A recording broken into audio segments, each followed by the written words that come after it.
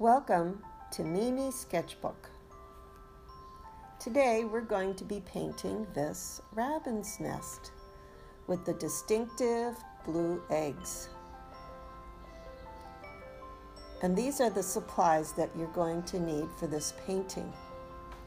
First of all, you'll need some really good watercolor paper, and I'm using the Canson 140-pound watercolor paper. Use good paper. It costs more, but it's worth it. It's worth it for beginners. It's worth it because it helps you to make adjustments and corrections to your painting easily. I'm also using a Koi watercolor field set, and this has a nice little compact set that has 48 different colors to use, and I'll be using these turquoise and indigo and a lot of these warm browns, and it's just a terrific set. I'm also using two paintbrushes. One is a round watercolor and another a flat, a sketching pencil, a kneaded eraser, and some white opaque ink. And all of these, you can find a link to them, all of these right here and below the video. Now, before I actually get to the painting, I want to understand how the light and dark, highlight and shadows work on this painting. So I'm going to do a couple of quick little sketches first to think about the light and how that is going to affect my painting. Now, I need dark areas within the nest, and especially you can see around the outside of the eggs. It's really important to have those looking like they're nestled down inside the nest if I have a nice shadow around them. Now, the nest is basically, I'm going to sketch it out as a cylinder, and it's wider on the top, narrower on the bottom, and it's a very shallow cylinder. I know my shape is right if I put a center line down it. It helps me see that the top and the bottom are equal and that it's wider than it is higher. And I can see that when I place them in the nest, looking across the top of the nest at an angle, that I don't see all the eggs. Some of them are hidden under that front lip of the nest. So you want to think about the placement of your eggs and what you can see when we actually build this nest on our painting. So once again, I'm thinking about highlights and shadows and where they're located on the eggs and in the nest. There's also a cast shadow where the nest is sitting, so that has to be considered. Now we also are drawing an egg, and I want to think about that shape. And an egg, or this ellipse egg shape, is a little pointed on one end, a little rounder on the other, and I want to think about how it catches the light and how it catches the shadow to create this round, the sense of roundness, and that it is sitting on a surface. And I'm not pressing hard on my pencil. I'm adding very, very light layers of value to it to get it correct.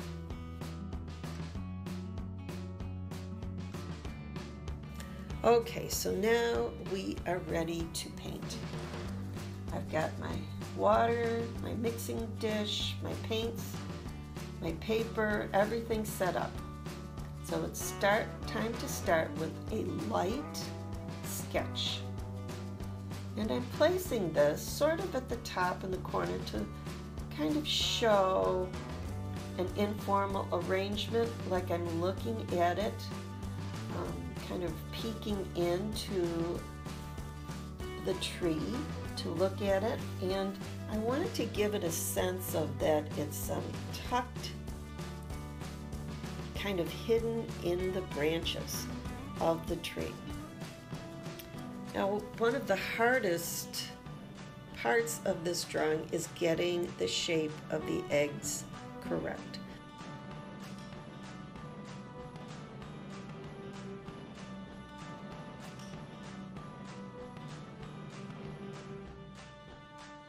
So I really take my time, and I hold the paper up so I can look at it straight on. If I leave it laying down on the paper on the table, it's hard to see if I'm correct. Now, something I'm doing is I'm putting a center line down it to see if my sides are symmetrical. Just once turning it towards you and putting a center line in there helps you to see if your eggs are drawn correctly. So take a second. If you don't think your eggs are looking right, put a center line down and look to see if they are symmetrical that way.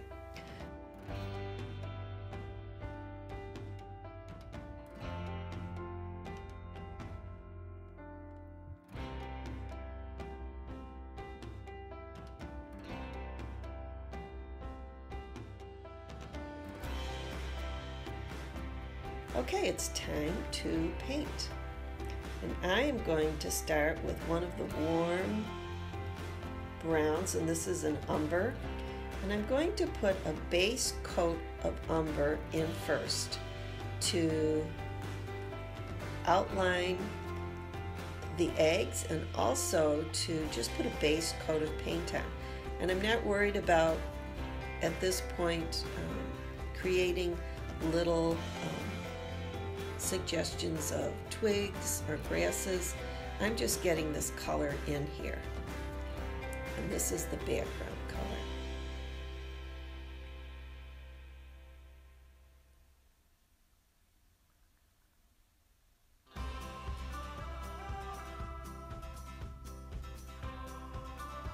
Take your time going around the eggs. Turn your paper so you can work just with the tip of your brush pointing towards the egg. Don't try to paint over the egg with detail, like right here. That's kind of painting over it. I wouldn't do that if I was painting detail. I would turn it, and so the point of the brush could just touch the outside of the egg.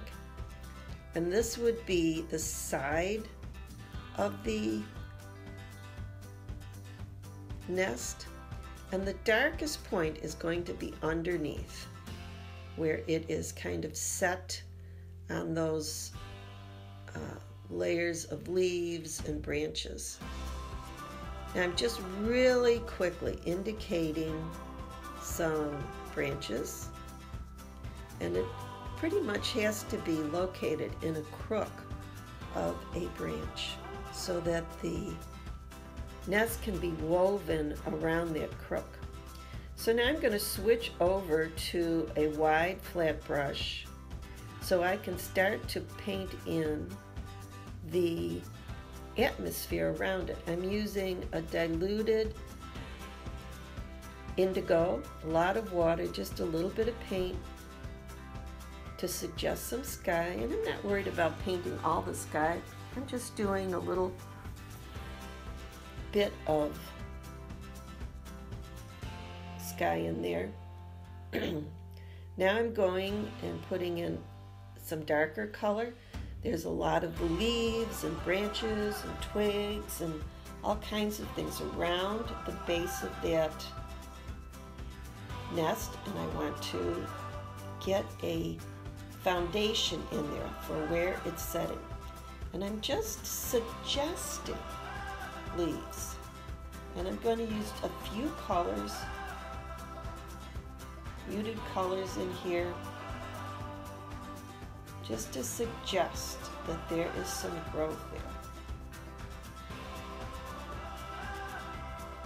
That dark, do you see how the dark really lifts up the nest.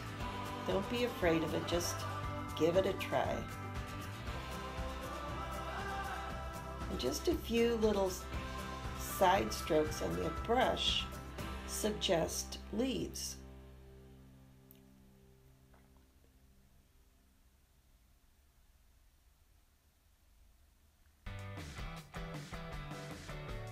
So one of the reasons why you want a good quality paper is because I'm putting a lot of water on there.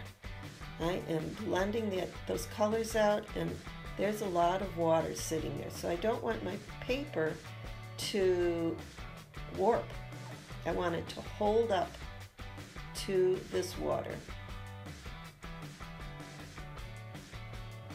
I'm using the side of the brush to suggest some branches.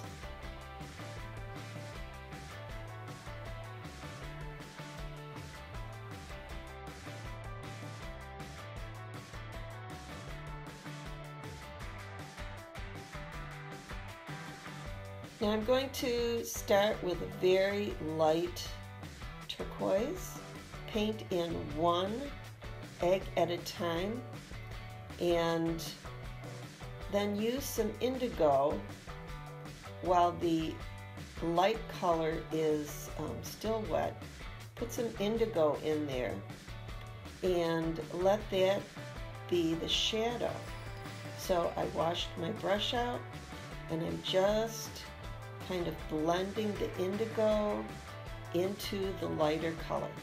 I wiped off my brush.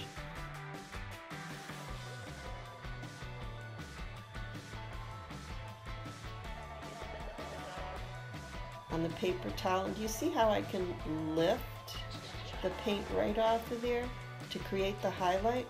So it's just by tapping washing my brush out, tapping it onto the paper towel that I can lift it. You have to have good paper to do that. Okay, while that egg dries, I'm starting to build up that darkness. Remember the sketch I did ahead of time? And look at the eggs there in the top right corner. See how black it is right around the eggs? I'm not actually using black, but I'm going to build up dark values. This has less water in it, so the values are darker. And I'm letting my brush strokes show as I work around the nest, and I also want to build up that value around the eggs so the eggs really pop out.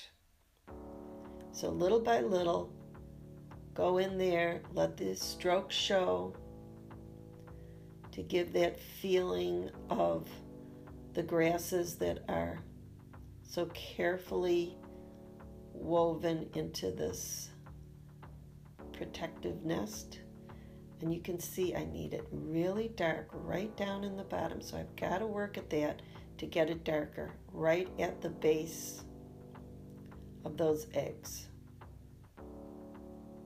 Now I'm waiting for the first egg to dry before I go in and I paint the other eggs, because I don't want my eggs colors to run into each other. So we just have to be a little patient and work other parts of the watercolor before I can go in there and work the other eggs. But I'm getting that really dark interior painted, adding a few little details to some twigs.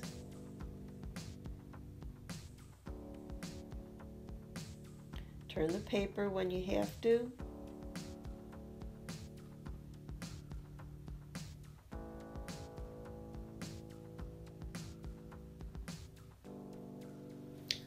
You don't try to put all the information in. Leave something to the imagination. And now I'll work on my other eggs, the same as I did before. A coating of light, and while it's still wet, I'm going to go in with the darker indigo, which is a great shadow color, and After I have it in, wash my brush out, dry it a bit, and blend it. I went back into the other egg because it got a little bit dark. I'm going to have to lighten it up. Had a little bit too much indigo on there, so I can adjust it. I'm reactivating it with some water, and I'm going to lift the paint right here. I'm lifting the paint off with a clean, dry brush to help brighten it up.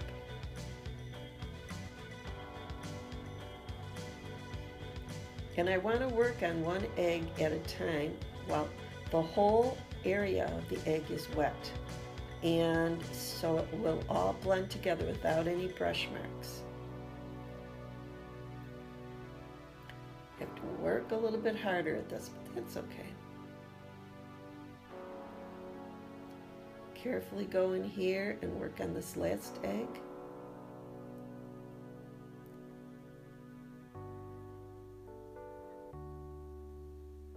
Trying not to touch that other egg there because I think it's still wet. A little wet, but I have to be very careful not to touch it. To work a little bit at a time. I also want to get a dark shadow between the eggs. If you look up at the right hand corner again, you can see the eggs do have very deep value between them, so I have to carefully work on that. I don't want it too thick, I don't want it too thin, I don't want it to run into each other. Just take your time, work at it, add a little, subtract a little if you have to.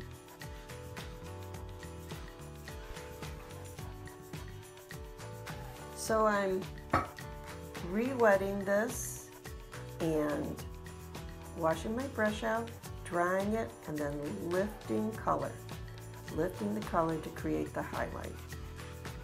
Needed a little more work, so that's okay. I can rework this paper.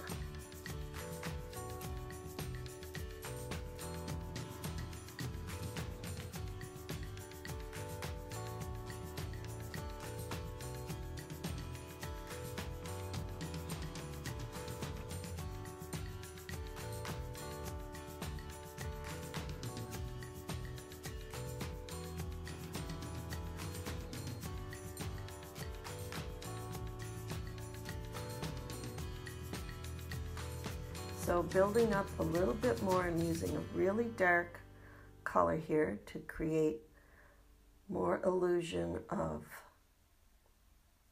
sticks. And that darkness, you really need it dark in there. Those eggs are down in a hollow. Little by little, build it up with little strokes. And I'm trying to make it so that I see, it's not like painting black on black, but I can see each of the strokes that I'm putting in. I'm using contrast of one color on top of another color, building up till I get darker and darker. Okay, now I'm going around the outside edge, breaking it up a little bit with some more creative or loose sticks, just wiggles and sketching along the outside, just with a real loose hand. And getting some of that outer edge, that just real nice outer edge there to it. Go back inside, fix those eggs a little bit more, get that corrected. I couldn't see, you can't see things when it's lying down. Your painting's distorted. It's only when you lift it up and look at it can you see what a painting really looks like. It's totally distorted when it's laying down. So pick it up often, look at it from a distance until you get it right. Some things you just can't see when you're looking crossed it. So you have to pick it up and hold it directly up in front of your face so you can look at it in the right perspective. You miss a lot with it just lying down and looking at it close up. Close up isn't the best. You have to hold it straight up across from you so you see it correctly. And more details. Take your time. Get those eggs nestled in that nest. Okay, now we are going to get to the fun part. And we're going to put on those upper top edge loosely woven twigs. And what I've done is taken my white opaque ink and I've added a bit of color to it, the watercolor I'm using. So I'm not diluting it. I don't really want to dilute it because I want it to be opaque and stand on top of the darker colors. But I'm adding some pigment to it and light, and then I make it a little darker, maybe a little warmer, and real loose strokes. And then I change the color again, maybe a little lighter. And don't be afraid to remember how those eggs were setting down in the nest. Well, this is what happens. A few of the little branches or twigs go right in front of the eggs. Hide it a little bit. Okay, now I'm going back and adding darker, like weaving darker twigs into it. Going outside the nest, they kind of are up and around, little stragglers hanging out there.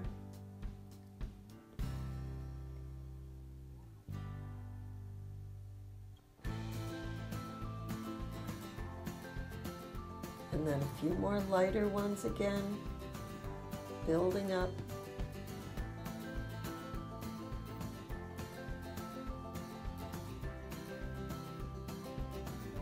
Lighter as I get to the very end. The very lightest ones are the very last strokes we're going to use.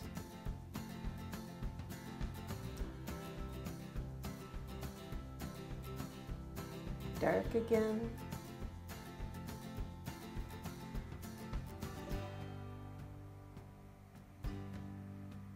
And light again. A few details. And that's it. So I hope you enjoyed painting this with me. Give it a try. And thank you for joining me at Mimi Sketchbook. And if you like this video, please subscribe. And you'll receive a notification of my next video. And if you want to buy any of these supplies, there is a link right here at the top and a list of supplies below. So once again, thanks for joining me at Mimi Sketchbook.